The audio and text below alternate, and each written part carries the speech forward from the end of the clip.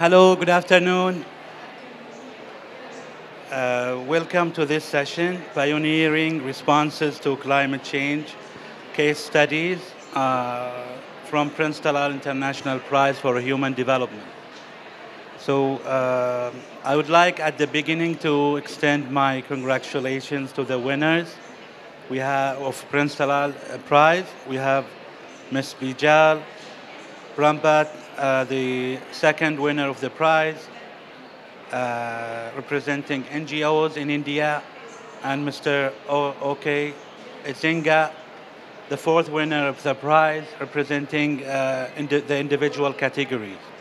So Ms. Bijal shall receive like 300 US dollar for the project, and Mr. OK receive 100,000. So congratulations again.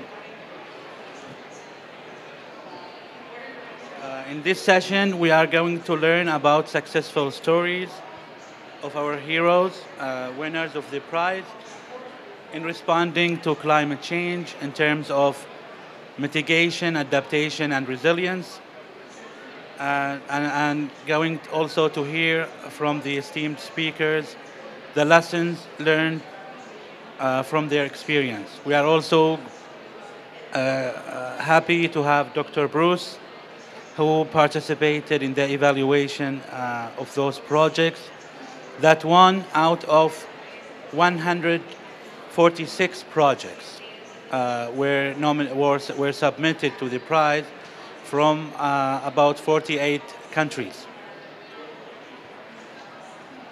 So Ms. Bijal is the, Dr. Bruce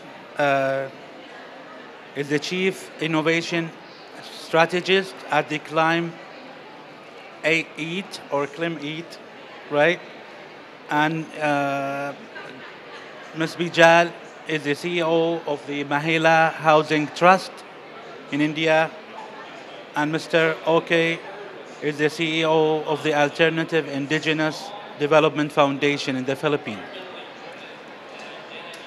So at the beginning, I'd like to, from the esteemed speakers, to present brief about their organizations.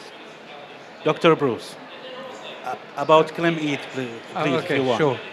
So Climate is a small platform, an NGO, and its key role is trying to be a deal maker in terms of making change on the ground. So next month I go to Malawi, where I'm going to be working with the World Bank, farmers, government, to try and change the input subsidy scheme in Malawi.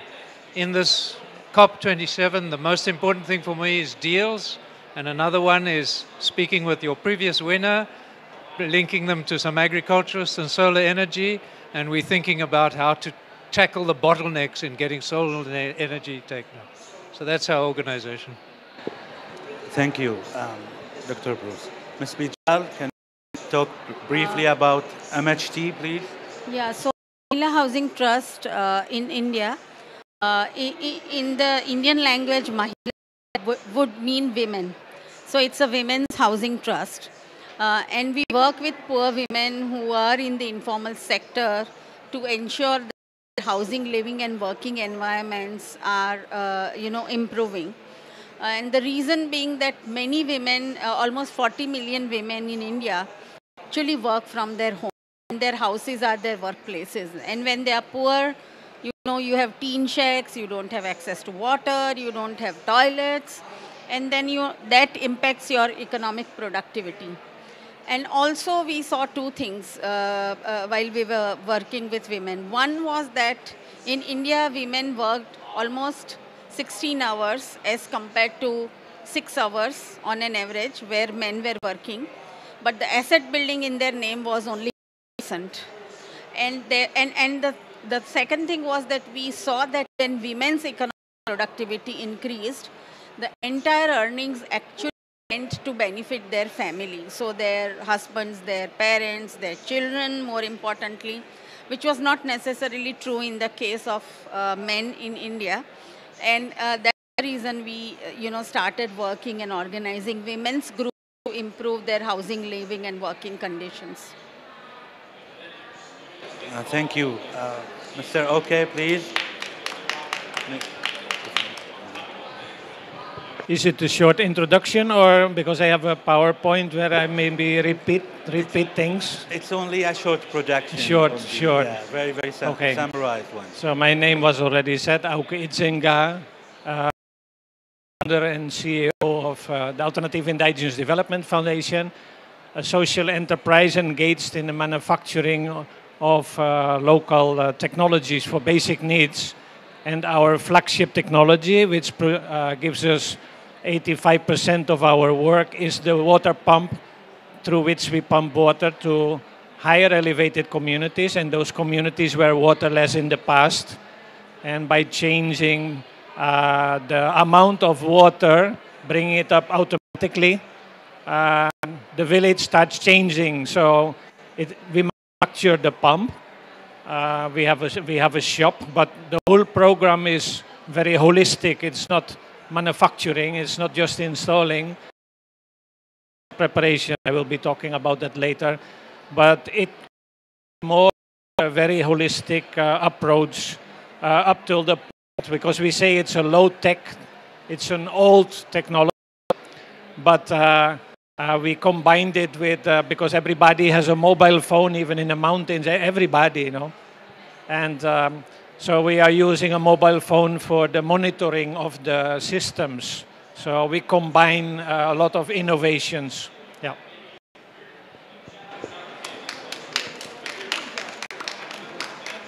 Thank you, thank you. I'll start by directing a question to Ms. Bijal. Ms. Bijal, give a description about the importance of your project, Women's Action Towards Climate Resilience of Urban Poor in Southeast. We started working across India, trying to, improve housing and habitat. So basically trying to get doorstep level access to water. It began with access to water, with sanitation, so household level toilets, not public toilets or community toilets. Then women started asking finance for housing, housing improvements. We started with that. And we suddenly realized that, because of the climate change, the negative climate change increase when you don't have a better house or a working environment. So for example, if you have tin sheet roofs, your heat increases so much that for some amount of time you are not able to work in the summer season, which is there in India for 8 months of the year. And it's your economic productivity which gets impacted. So we decided we had to work on now how to improve your working environments and your housing environment so that you could adapt to climate change. So that's how climate change also got included in our work, that we organize and they start working on these issues. Majorly we identified. So we started working on heat stress. We also started working on air pollution because it's a big issue in our cities. We started working on water scarcity. That's going to be very big in India as climate change increases. Flooding and inundation, because with very little rain we saw that some of the slums in which the women were living got inundated. And then also vector-borne disease, because as your areas get flooded, more and more mosquitoes rampant and you will be subjected to dengue and other things. So these women then started taking up these issues and working on. Thank you. Mr. Izenga, I think you have some PowerPoint slides that you would like to present. We can start with that.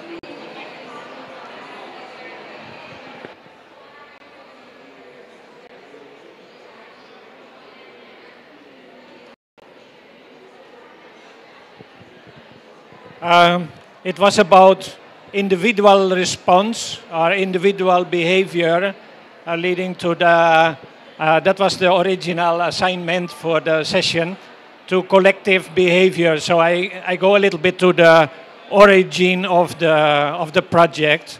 The right picture I never use, but because this is my time as a marine engineer, I studied marine engineering.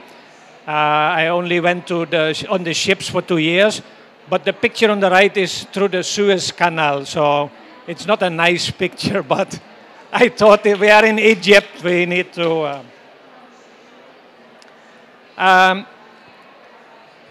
I come from a social upbringing, from a family which was very active, like in church, in human rights, fair trade, and so that was my upbringing.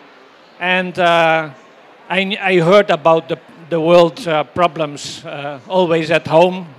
We also had to look at 8 o'clock at the news all together as kids with the parents, and so this is my upbringing. And so I decided when I saw the extreme poverty when I was on the ship for 2 years, because we were sailing all over the world, that this reinforced my idea to change course now. And so I decided to give up everything and prepared myself on a university. And this is a very crude model of the hydraulic ram pump, a water-powered pump. I never heard about it at that time. That was the first time. And it was very primitive, but it was so much convincing for me that, when I go to do my development work in the Philippines, then I'm sure we are going to use this, but I didn't know when or how. And so I will be telling a little bit about the evolution of this. I ended up in the Philippines in a sugar workers program, and those people were really very, very poor. And there was hunger at the island at that time in 1986, a long time ago, pre-digital, no? And we had to work on food production. So we borrowed pieces of land from the landowners, and we produced food with the workers. We had like 200 of such farm lots. And then 1987, the government, the dictatorship changed into a democratic government, and then a new land reform program was started. And we were asked by 2 different banks to help them implement the land reform in areas where we were very active. And so those plantations, when they were given to the workers, all the infrastructure was taken out. Nothing was left. You only had land and you had people, and they had nothing and where to start. So we were working in those areas, mostly in mountainous areas, because many of those foreclosed lands were in the mountains. And so we thought, what do we need to do? So we started developing all kinds of technologies for basic needs. That was our natural response to the situation. So, but because it was an individual response, I had to put some pictures in. But the most important was really to integrate and to understand really the problems of the people. Not, of course, we have ideas about how to pump up water or how to solve sanitation issues, but it also has to be completely accepted. At that time, we called it appropriate technologies, no? Appropriate for the knowledge of the people, for the materials, and what they are willing to understand of it. So also becoming friends with them, no? Because it's a matter of trust. If you do development projects, it is a matter of trust, and then it is very easy also to introduce some new things, no? This was my father-in-law is a Filipino because I got married to a Filipina. This was the farm of my father-in-law in the mountains, and that became an experimental site for me because I could not experiment in 8V in the field if you don't have proven things. So we developed many things on his farm at farmer's level, not big things, but very small things. It's too much to explain, but this area also expanded with other farmers once the water came in. with the first ram pump, the hydraulic ram pump I made there, pumping water 55 meters high. Then we could also produce lemongrass. And at the moment, that area, the farmers are organized and they are running a factory themselves for lemongrass oil production. So that's also the story I'm further telling. It's the pump is there to trigger further development. It's not just bringing in drinking water, it's not just bringing in household water, but organizing the community and bring further development, trigger it. You have to stop me because if I go all sides, then we have time, eh? Okay. This was our beginning. When we left, with 4 people, we left the Union for Sugar Workers. And so we had many ideas because we saw the needs of the people. And we had many ideas on technologies. But we didn't have money. Many ideas, but money should also never be a hindrance to start something. You have to start, and then hopefully money comes in. No? Many years after, also, when you really work hard and consistent, then you also win, for example, a prize like 2 days ago. No? So but that's a long process. But remember, this was all pre-digital. You know that maybe, for example, if I had to send a birthday message to my parents, it had to be through Telegram. And it had to be as short as possible. Happy BD, because if it was longer, I would lose half of my salary, you know. So everything was slow. Research, we didn't have any information available. No books, no magazines to study for designs or whatever. So development was really slow at the time. Now I always say to students, they are very lucky because everything is already on the YouTube and on the internet. But that was not how we started. So this was our shop. It was when we started. It didn't look like that when we were there, but this is what we rented for the first. That was our start. We had many different technologies for, of course, on water pumping, different kinds of pumps, also some agricultural production equipments. Later, also the essential oil distiller we designed ourselves and we installed those.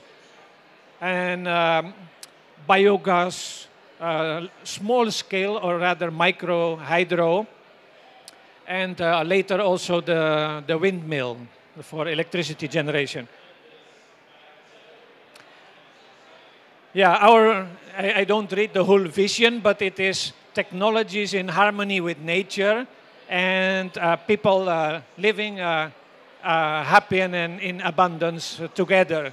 And this is still very applicable, even with the climate change now, the need for environment-friendly technologies, especially for communities that they can sustain and control it themselves, is very important, no? So for the technologies, we use this principle. It's a slogan you can find on internet, but the designer knows how to achieve perfection, not when there is anything to add, but no longer anything to take away. So simplification of the technology. It still has to be. Also, poor people want good working technologies. It's not that it's too much simplified that it is not nice, and also people are not proud to use it. They also deserve, poor people deserve good technologies, but we need to simplify it so that they can sustain it. No? But at the end, the most pressing need, despite all the problems in the mountainous areas, the need for all kinds of social services, was always expressed that it was water. And these are upland areas which are higher elevated than the source. They are waterless, but there is no community without water because everybody drinks water. But how far do you have to go? How difficult it is to get? And over what elevations? So For me, not because of my father-in-law, but the upland communities are my, I enjoy being in the mountains. Not so much I feel like being in a chicken house here or in a big mall where you have a sound you cannot identify. I feel like lost, but in the mountains I feel very comfortable. But the mountains are not appreciated like they should. They are politically and economically not being considered. But with our agenda or the need for food production, imagine 2050, we need 70% more food. And this cannot no longer come from the local areas which are already highly populated, and there is a competition for industrial use, even cemeteries, subdivisions, and that is huge. So this increase from the lowlands is not, the food production will not be increased from the lowlands. There's a huge opportunity for uplands because the systems are not maximized, mostly rain-fed, and by that only one crop, and it's also risky. So, but once you bring in water, you can completely develop the communities. What we also see is that a lot of young people, this is in many countries, that the young people automatically go to the cities. But if we reverse it and we make agriculture again attractive by using technologies which they can understand and control, and with techniques, farming techniques, which are also financially fitted to them, then we can change completely communities, make them very lively so that young people have an option to stay. No? This is a typical situation of people who have to get manually water, and then the maximum at a day, if you have to get it from a distance, it's like 20, 40 liters per day at the max. No? Mostly the women are engaged in that. Then our pump, this is a miniature. It can also work in conferences, but I did not bring and we did not arrange for that, but it can really work. So this is the famous pump. But it's a very old technology. So they were, and they are still being produced like that in England and some industrial countries like France. And those are very expensive. They are not on the market like in huge volume. So how do you import them? How do you get them through the corruption, through the customs? No, corruption. And then on the other hand, you had the do-it-yourself models which came up when the internet started moving and universities were working on that. Then you had models which are called the do-it-yourself. You can make your ram pump from YouTube. One is very efficient, very expensive. The other one is very cheap, but it doesn't work for communities. It's not working. We combined, we crossbred the model, and we completely came up with a efficient as much as the imported one. And the only spare part is an ordinary door hinge, but it's very efficient. No? So people can easily buy a door hinge. So anywhere in a far-flung community where we install the pump, they can maintain it. Then there are also gaskets which they can make from old tires or even from pieces of plywood or from boots or what. So, but the pump is very efficient. No? Quickly how it works, it uses the energy contained in falling water. So those cannot be used for groundwater, but you need for deep wells or shallow wells, but we need springs or little streams or rivers to get the energy from the free-flowing water. No fuel, no electricity, and no greenhouse gas emission. No? The pump operates also 24/7. This is a typical village. We divert the water to a diversion tank where we create a certain drop to operate the pump and then bring up the water to the highest point in a village and store it in ferrocement tanks, no, from different sizes. And then from there, we distribute the water to clusters of households, mostly 10 to 15 houses. That is if this is for drinking or for household purpose. But the bigger ramp pumps we make are also used for irrigation, no? For upland areas. These are a few pictures of installations. What is very important is the technology transfer. So after we form a water association, the water association points to certain people who we can train as local technicians. So we always say no secrets kept. No, we explain everything, how the pumps work, how you have to tune it, how you have to maintain it. So the first years was very much on the technology itself because it was pre-digital, very hard to get data. And then more and more we had to work on the program around the pump, so the social component. Because we come in areas where there is, for example, no organization yet. So we form a water association and we train local technicians. But the villages are also engaged in the hauling and in the actual construction.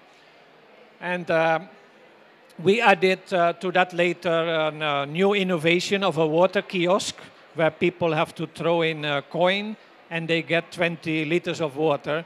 And the money from the kiosk goes to the water association. So this is to sustain the system themselves and for repair and maintenance, but also for expansion of the project or new projects. No? Oh yeah, also what is there is what I mentioned is the digital, the monitoring by mobile app, because we have installed nearly 600 systems all over the Philippines in very far mountainous areas, and it's too costly, and nobody pays us also for that to go there on a regular basis to check on the system. So what we do is to monitor. We provide them with a mobile app, the water associations, and they put in some data through which we can see if the system is really working or the organization is active. So once you bring in water automatically, free-flowing, 24/7, the whole thing starts changing. For example, for the households, especially the women who are using the water for many household chores, it starts changing. Now, if you can bring in 10 times more water, though, suddenly all kinds of activities are possible. It ranges from kids no longer need to skip classes because they were also engaged in fetching water. Skin diseases are disappearing easily because that's lack of water, lack of bathing. Also, we filter the water, so every household gets a water filter. And so waterborne diseases are also decreasing. Then laundry can be done near the houses. They quickly build their own toilet. Once the water is there, they build toilets. Many of those upland areas, they don't have any toilets at all. No. Then also some other water-related livelihoods like the lemongrass production, the factory. We can only operate a factory with distillation if you have water for the irrigation of the lemongrass and you have water for the boiling and for the cooling. So these are new things which are possible once the water comes in. Then for irrigation of uplands where the farmers are used to wait for the rain and only have mostly one crop. Now, I know that from my father-in-law that second week of May always was, he could already plow the land because it was sure second week of May would be the rain. But that's no longer the case. It's so disrupted. And also when you plant, when the first rain comes, you can have sudden droughts. No? So it becomes very risky. If you don't have water and you don't rescue your crop, then you will have nothing. When you bring in water with the ramp pumps and you use it to survive your first crop, you can also have a second crop or especially go into some high-value crops during the dry season.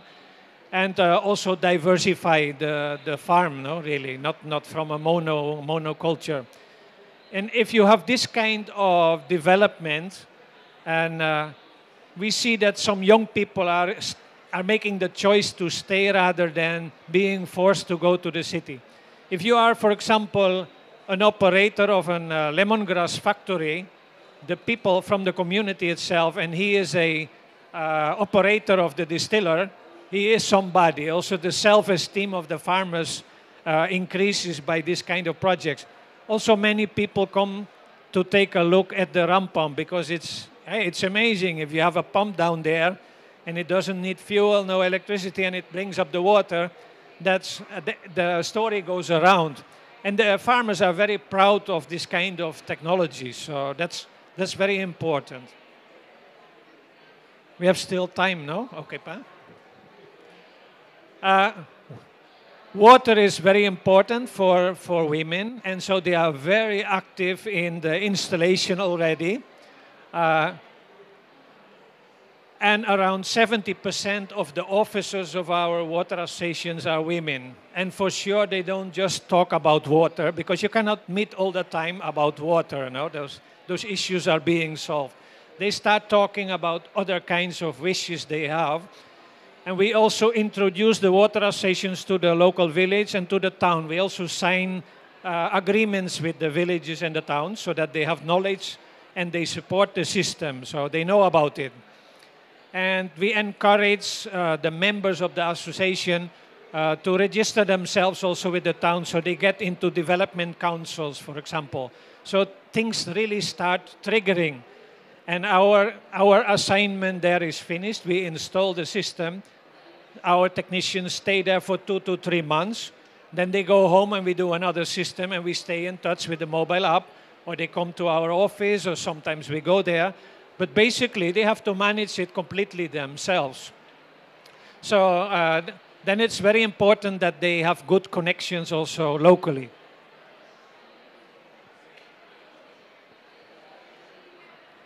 So that was the statement to the pumped water, using it to trigger other kinds of developments. Now, this is a ginger production, for example, a lot of vegetable productions also in sugarcane areas where they now diversify with the presence of the water. Oh, this is last slide, so we are okay, I think, no? We offer the technology also to other countries.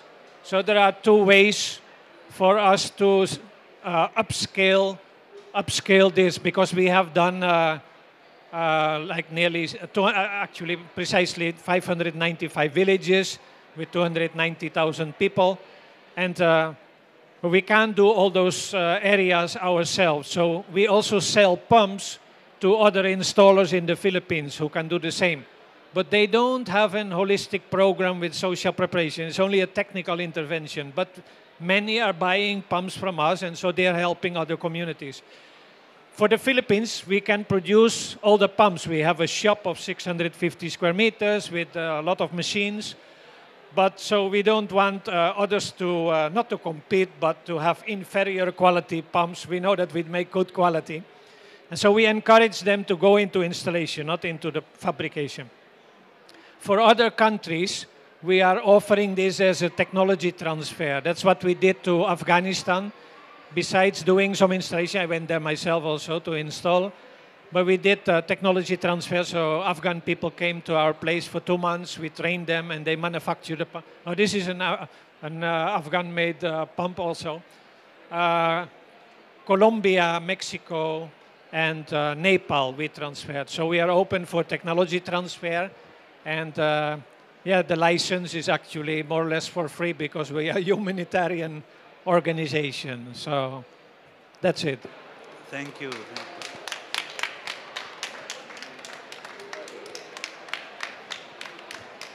Thank you, Mr. Okay, thank you for this holistic approach and with the social dimensions that you are also targeting in this project. So now I'll turn to Dr. Bruce Doctor, given that you were among the jury, the two projects, from your point of view, what aspects that you think were unique in those two projects? Okay. Thank you. Yeah, sure. So I think if we look at the Philippines example, I mean, I think water is a really crucial adaptation piece of what is needed. And so that it's a really important subject. So that was one of the reasons. I think the next reason was it wasn't only delivering one service, it was health, drinking water, clean water, irrigation. So it was dealing with multiple SDGs as well. And I think another third reason was the whole sustainability thing of the, not just a technology. And the one thing that I learned interesting, that he got some inspiration from a Zimbabwean, who was working on pumps 30 years ago, and he read the book from this. So it's very nice to see that connection, given I'm from Zimbabwe. And then for your South Asian example, I think what was really attractive was this focus on the poorest of the poor, women in slums. That was, not many projects can deal with that level of difficulty in changing the conditions. And then there were four pieces I thought were crucial. One was the building of the local woman. One was the organizing and empowering, so that in community-based organizations. And then making the partnerships that would make things happen, like with local government, technical experts, and the women's organizations. And the last one was the technologies or the resilience building techniques that you introduced into the... So it was fantastic. Yeah, thanks a lot. Thank you, Doctor. Would like to hear from you, Ms. Bijal, about this women-led project to increase the resilience of the urban poor in Southeast Asia, and would like you to explain more about the business model of empowering women at your organization. So what I'd like to tell you is that we were already working across some states in India, 7 provinces in India, and these women's slum dwellers were organized around issues of water, issues of toilet, and because they are very poor and every day, how will I get water, how will I get, my child's fees. Climate change was something which was really very abstract for them. Oh, it's long away. They knew, they understood that very erratic, that heat has now increased, but that was something that they did not want to work for. But when we gave them scientific that look, you won't be able to, your life will even become worse. That is first thing. And second thing, probably what they wanted the most was that their children did not want their children to live the same lives that they were leading. They wanted their children to lead better lives. And then they understood that if climate change strikes, then our children probably will be even worse off than what they. So they suddenly decided that they also wanted to start on working. So the way we started working was that there was a lot of capacity building on these issues required, say for example heat. So we taught technical things like very, very simple communication, to teach them technical things like what is heat wave, how often it is going to come in India now, how many hours of, we gave them the figures after doing the survey from amongst them, that how many hours of work they were losing and therefore, how much income. So something very, these families have an average income of $295 out of which they were losing $60 when their incomes reduced due to heat during the 3 or 4 months. Data for 4 months actually only, but actually India season is for 8 months. So then they started expressing interest that we want our houses to be cooler. And the first thing that example they did was that let's have cool roofs. So we then made them talk to technologists who were providing cool roofs in India. Not technology, several technologies. We said you have to accept it. So we got the technologists to do a pilot in the slums. You must have seen in the video during the award ceremony that they got these cool roofs installed.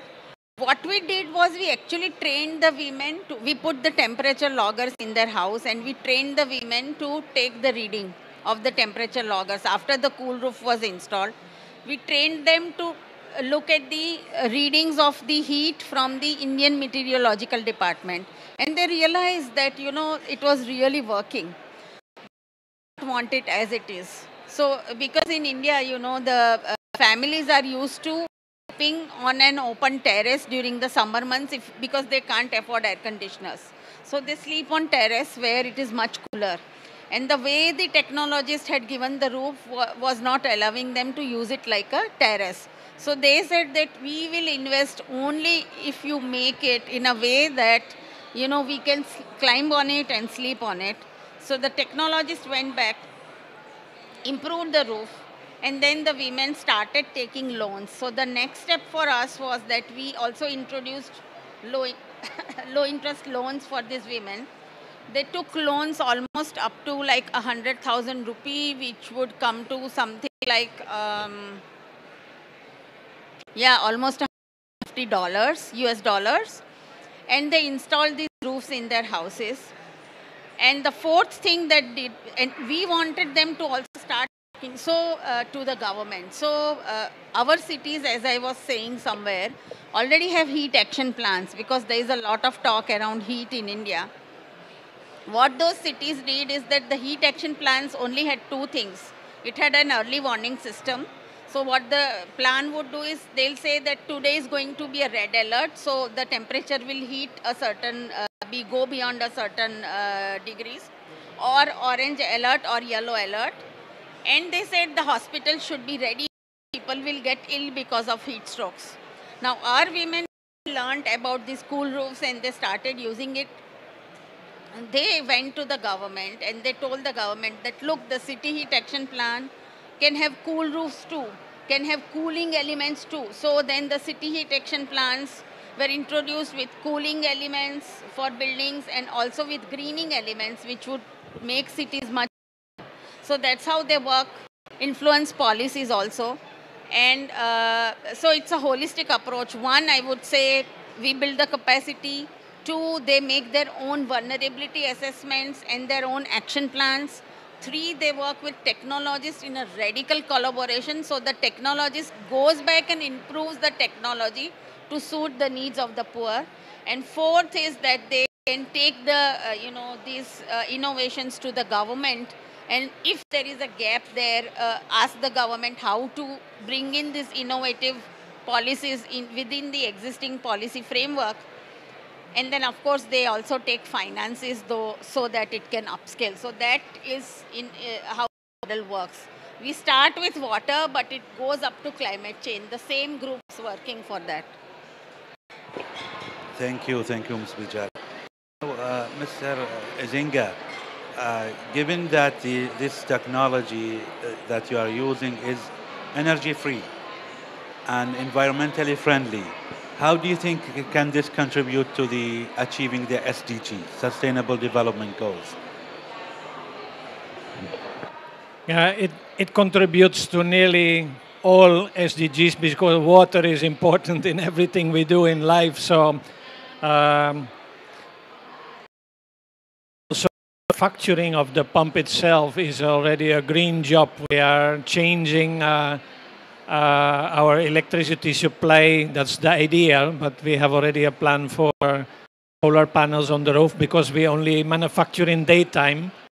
And so the sun light is very perfect for directly using the electricity. It is for culture, it's for land, it's for equity and equality. So yeah, actually nearly all, I think there are two SDGs. I cannot get them from the back of my mind, but nearly all are connected. Of course, SDG 6 is clean water and sanitation for all. But yeah, so it's very much a SDG technology. Actually, we presented it in the UN as a solution during the 2017 UN at the site event, and it was also confirmed by the organizers that it hits many SDGs. Yeah. Thank you, indeed. Dr. Bruce, AgFund is advocating now for and supporting smallholder farmers, and especially through and giving your vast experience in many areas focusing on rural development. I wanted to ask you about how to improve productivity and living conditions of smallholder farmers, especially ones that Mr. Oke is talking about in the Philippines.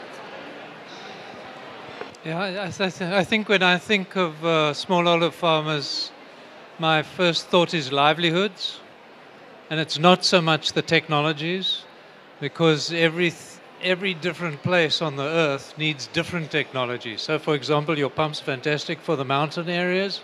In other areas, it's solar irrigation. In other areas, it's livestock and mixed with crop production. My most important thing is what do these people need to change their livelihoods in terms of income, health, food security, and work back from that and bring in the technology people who need it. And so it's also a lot about what you people are doing is this capacity building, empowering local people so that it's not always the technologists telling them what they must do, but them driving the agenda. Thank you, Doctor. Yeah, Ms. Bijal, you are using the down-to-top approach in designing this women-owned solution. How this approach is helpful in achieving the project and making it successful? So I think when we use this bottom-up approach, I think it becomes more and more relevant for the last mile, people who are extremely poor.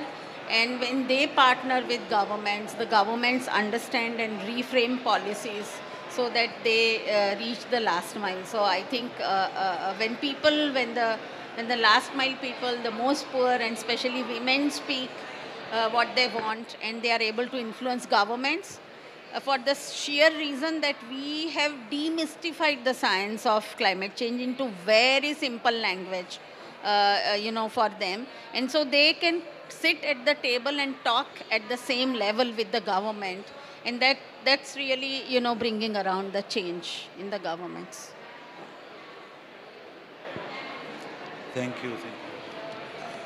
Returning to you, Dr. Bruce, in case as an expert, you have been in the field for maybe 40 years plus in the rural development. Are there any recommendations you would like to present to our winners to their projects of the winners? I would say that you've got more to teach me than I can teach you. You're at the local level and you understand what's happening. And for me, that's really important. I mean, I guess the one thing that I would say is that science is really important to me as well. And I do see in the agricultural sector lots of political debates that seem to be disconnected from science. And so, the one thing that I'd like to bring to your kinds of communities is very detailed data on, well, this works, this doesn't work, rather than ideologies about what will work and what will not work. Thank you. Do you have last comments you would like to present before opening the floor to the audience? Mijal or... Yeah, so I must say that, this award from AgFund has really boosted our morale. for two reasons. One is that, we really wanted to, I mean, we were already working with partners in Nepal and Bangladesh, but that was more of a knowledge partnership. It was only sharing knowledge, but not bringing into action, some of the things that we have been doing. This funding really will be useful because we then now can actualize in terms of action with Bangladesh and Nepal. And we are also now trying to work as the one of the financial solutions to introduce climate risk insurance, especially on heat and excessive rain for the poor. And it's different because it's in the urban, it's for women, and it's also on heat, probably for the first time, which is being done. And this support will take us quite a long way to be formulating this, and it's really a morale booster for us. Thank you so much. Thank you. Thank you. Yeah, Mr. Oak, you have a final comment you would like to present? Yeah, I'm very excited to go home with the prize. Yeah. Thank you very much for, and I hope it's not the end of the story. We have to do projects for you, so we will be in communication, and we are a very trusted partner, I can tell you. We are very serious people, passionate. So we hope that we can do some things with you. We had a good talk with doctor from Badia, and he's a very fast thinker. He nearly wants us during the dinner to go to Africa already, more or less. But I hope we can do some serious things together. We are always ready to do the job. So thank you very much. Thank you. Thank you. Yeah.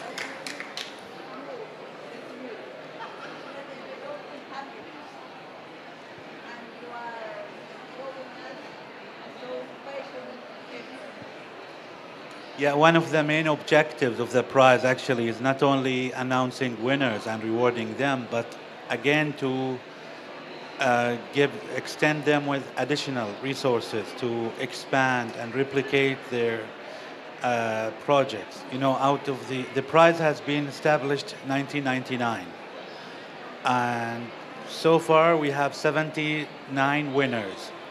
22 out of those 79 were financed again.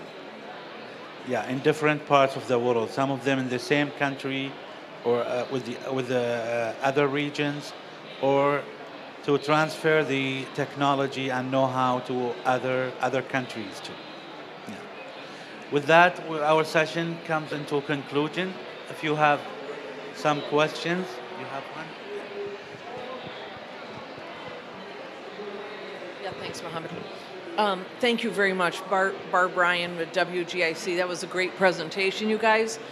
My question actually pertains to that last question about potential resources in the future, because my question is, how much capacity do you have? Are you at capacity either on either one of the projects? Because I think some of our members would have data that would show you where are the roofs that have not been painted yet, or where are some potential slopes that could be further developed where people live and the slopes are such that they might not have easy access to water. So I think on our project we might be able to help, but maybe that's of no use if you're already at your full potential and you can't do any more work. So that's my question. Thanks. So I really appreciate the question. The thing for us is that now that these poor women have started leading, we have been invited, because we are socio-technical, we also understand technology, we have been invited by very small cities in India. Big cities in India do have the funding, but small cities don't. And we have to make, and which is what I want to talk with you, sir, also. We have been invited in 2 cities to make heat action plants and green an entire city. We are looking now, we will have to look at technologies as to, which spots in the city are hottest. They have to be served much better. We have to look at geospatial technologies on land use and greening. What is the existing green cover, for example, and how, after we will do the greening, how much it will increase. That's one thing. The second thing also is for our insurance work. We are not having easy access to forecasting data. For example, we would need, how many times it's going to heat 45 degrees centigrade over the next 5 years. We don't have access to that data. We are in discussion with the Indian government, but it's really difficult to sort of, at the moment that data is not public, they have it all. So we will need guidance and capacity to be able to understand how to do it much better.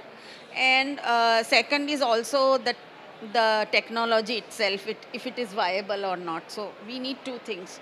And so probably we could look at partnerships with you and with Sir here, especially on the greening part. And with you, we may have other, we are actually not working in mountainous regions as such. But we could definitely look at some of the other partners who are working in mountainous region, and I really found it very interesting because it's not using any solar energy and it's not sucking out water from the ground, which is a big issue in India. So I think we could talk, we could refer partners to you to take it ahead. Yeah. We haven't reached. We worked since 2012 with Coca-Cola for the sustainability program, not CSR program, sustainability, because they want to offset all the water they use in the bottling.